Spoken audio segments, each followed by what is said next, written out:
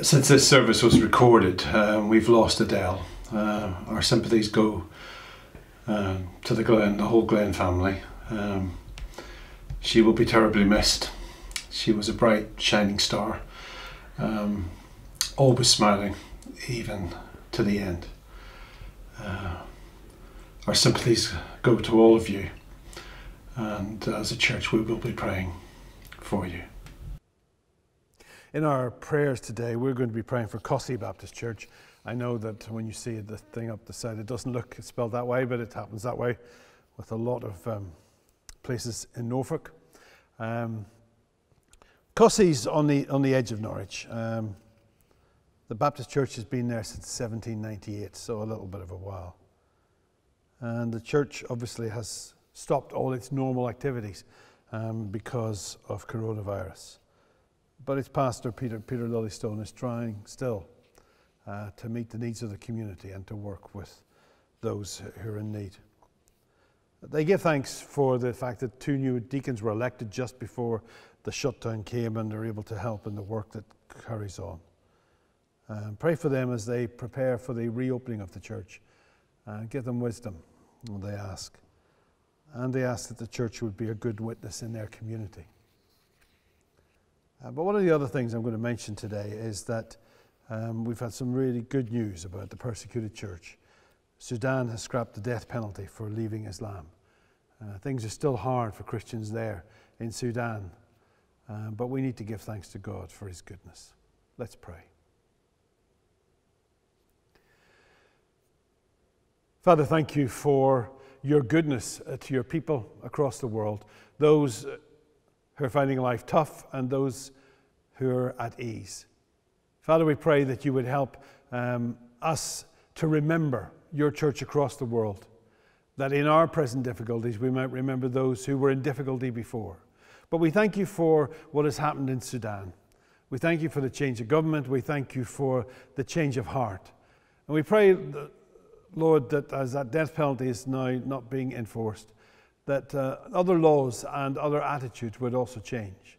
Father, we pray that you would help them, your people in Sudan, to know your grace and your goodness, and give them a boldness, Lord, we pray, to share your love and your kindness with those around them. And much closer to home, we pray for those in Cossey Baptist Church. Thank you, Lord, for the witness that the people of that church have been through the generations. And we pray that it might continue. Help them to know in this new situation what it is that you want them to do. Bind them together as leaders, Lord, and as people. And as they make decisions, we pray that you'd help them not only to make the right ones, but to know that they are. Father, we pray for ourselves. We pray, Lord, particularly for those who are part of us, who are lonely, finding life tough, not able to get support, not able to get comfort from a cheery smile and a conversation and a hug.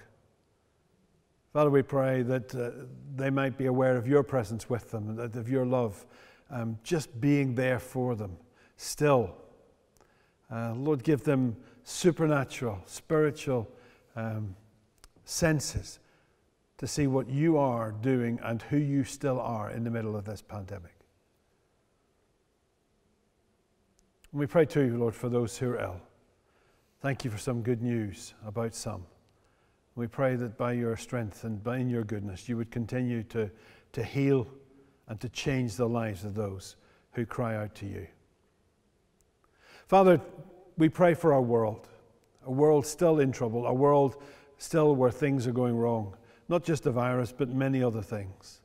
And we ask, Lord, for wisdom for your people across this world, that those individuals, those ordinary, everyday people who love you would be able to make a difference. From Shoeburyness to the ends of the earth, Lord, we pray that your name might be honored and glorified. But Lord, that you would give us both the wisdom, the courage, and the compassion to be your people in whatever situation we find ourselves. Lord, we can't do many of the things that once we could do, but we can still be your people. Help us, Lord, we pray, to be your people and to show your love and your care to those around us. And we pray in Jesus' name. Amen.